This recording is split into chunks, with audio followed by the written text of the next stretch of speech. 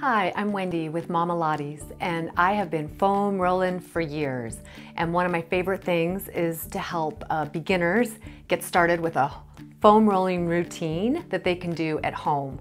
So whether you're a new mom or a seasoned mom or a dad or anybody, foam rolling can be great for relieving back pain, neck pain. It can help if you are sitting at a computer all day long, help with that sort of rounded forward, hunched shoulder position that can pull on our low back, can help kind of neutralize that out.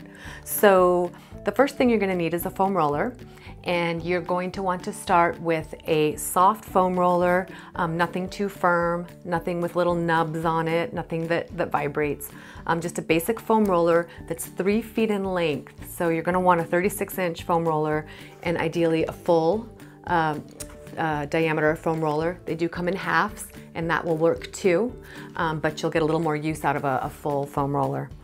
The other thing that can be really helpful is having something just like a hand towel that you can use to place behind your head. So because of that rounded forward position that so many people are in, it can be hard for us when we're laying down on the roller to sort of get that neutral spine more through our chest. So by placing a towel under our head, it can help us open up and relieve some of that tension in our low neck. Or back of our neck, and help us lengthen. So a great thing to have is a hand towel.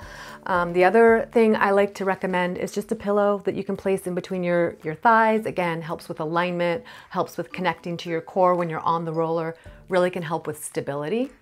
The other thing you can use for that is just a Pilates ball, or maybe you have a bar ball that's inflatable, a 9 to 10 inch ball, again, that you can place right in between your inner thighs to help with that stability when you're on the roller. So if you have any more questions, feel free to reach out. Again, there's some links below to some of my favorite rollers and to some other videos. So I can't wait to get rolling with you.